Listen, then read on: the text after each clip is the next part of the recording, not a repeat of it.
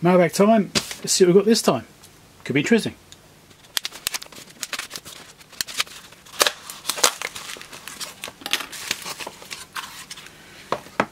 It's a Fluke USB tester. Now this was not sponsored. I actually purchased this. I could have got hold of them and actually said, hey, do you want to sponsor a video and send me a thing, but these things have been featured everywhere. You've probably seen them already, which is how I found out about them. So it's just a nice USB tester. Does fast charging testing, things like that. It's got USB-A, USB-C on it. Some information on the back there for specs. It's the FNB58. Look like a really nice tester. So the ones I've got already are not very good quality ones. You know, there's cheap things from China. You know, not particularly good quality ones. These are, you know, really basic things. You know, they work, but you can't really trust them that much, and just don't really instill confidence. That's the word I'm looking for. Whereas this looks like it's much better. Let's open it up. And if Fluke do decide to see this video at some point and discover that I've featured their product, maybe get in touch and consider sponsorships, because I'd certainly be interested, because you make lots of stuff. So you've got USB Type C that side, micro USB ins and out there, power delivery on and off, which is a little slide switch,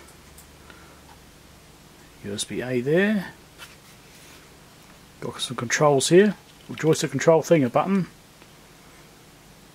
another USB port here for USB-C, for USB micro. That allows you to do some PC monitoring as well, so you actually monitor this thing on PC with some software, I believe. This has got Bluetooth, so you can also use it on your phone and compare it there. So it's pretty sophisticated compared to the other things I've got. I'm not going to power it up now. I'll play that later on once I've had a chance. Yeah, should be good. This packaging really instills a lot of confidence. Right.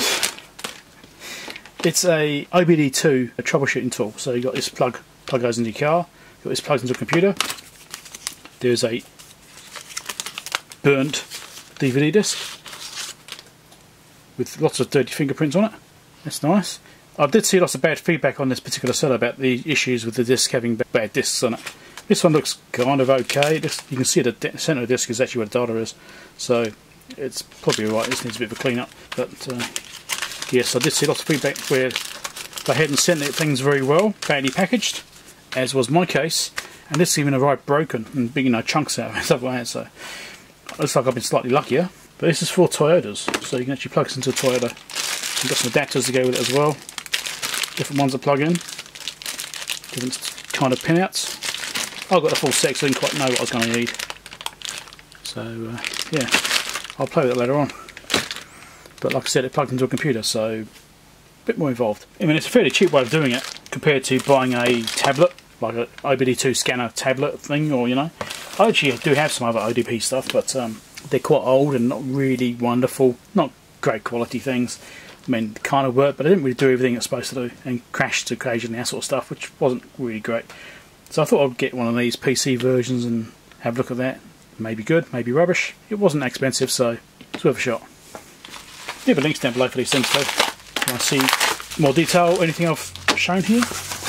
So these are some HDMI cables. There's a few different ones.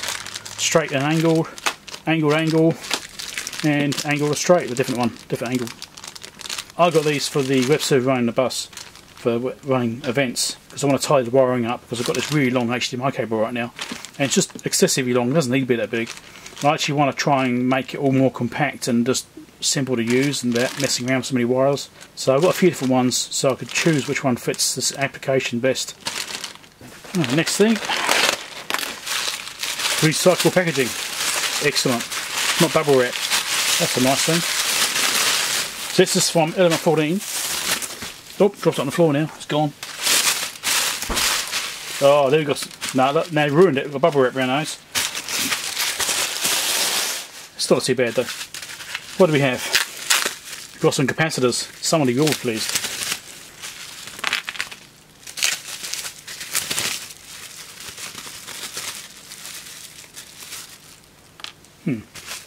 One.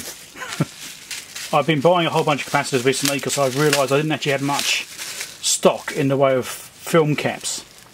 I realised I've been a bit neglectful there. Here you go, Y2X1 class, so it's a Y class cap, 4700 picofarad, 300 volt AC. That's those ones. What's this one here? It's an X2 class. Value is on the top there somewhere, I can't quite read it. 47. You've got this other one here, which is another X class cap, another X2. That's a 22. And you've got these ones here. Of course I could have looked at the packaging, would have told me, wouldn't it? These are 4,700 picofarad as well. So these other ones here, 4,700 picofarad, and these are Y2 class as well, so Y class caps. 300 volts. Again, stocking up because I realise I don't have many. Of course, getting more capacitors, which I don't currently hold in stock, means I'm going to have another problem. I need to store these things somewhere. Check out next week's video. I'm sure I'll have something in that to cover that problem. And the last thing for today, looks like it's pretty well packaged. I'm going to try and do this carefully if I can. This arrived really quickly, that's what I think it is. I have to use a real knife for this, I think. So I can slice it carefully. This knife's been used a bit recently for other things. So it's a bit messy. So this didn't actually cost me anything apart from postage.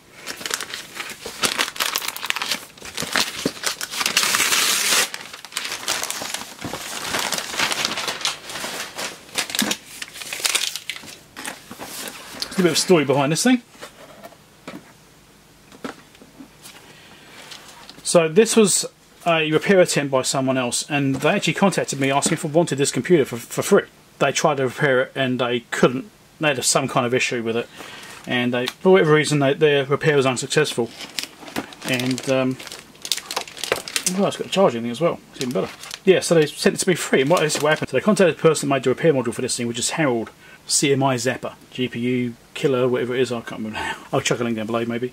And he makes a module for these 2011 MacBook Pros, which have a known issue with GPU failures. Right, it's a really common problem in these particular units.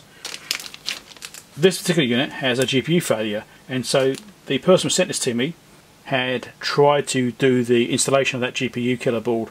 I've done videos on that installation. I've actually shown it on my channel.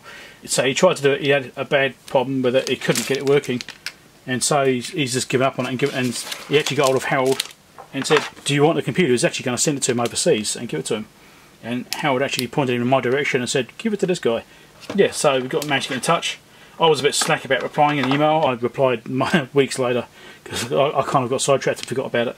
Luckily I contacted him just in time, just about to dispose of it. And so, yep, I said, look, I'm happy to pay postage, obviously, and even if it's a completely dead computer, I'm still happy to pay postage. Could be good for parts even, right? Even if it's completely dead and irreparable, that's fine. It's still good.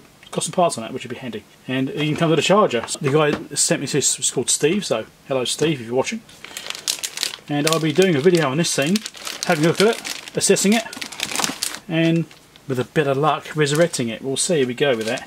Nice, but original box, everything. Power cable, charger, brilliant. So that'll be a future video too, so watch out for that. Thanks a lot Steve. So check out the other videos down below for anything else you want to watch. Subscribe over here if you're not subscribed. Patreon support link over there if you want to donate to the channel, help me to buy things in Mailbag or bits of test equipment to repair. Catch you later.